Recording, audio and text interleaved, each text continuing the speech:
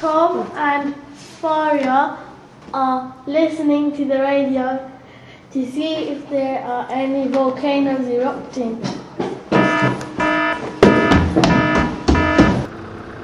Tom and Faria have to leave as quickly as they can. In danger of an eruption, you always have to go to higher ground. In danger of a volcano, you always have to cover your mouth and nose because of the poisonous fumes and gases. You also have to get inside and stay inside. And shut everything, including windows and doors. In case of any injuries, you should always seek medical treatment straight away and don't hesitate.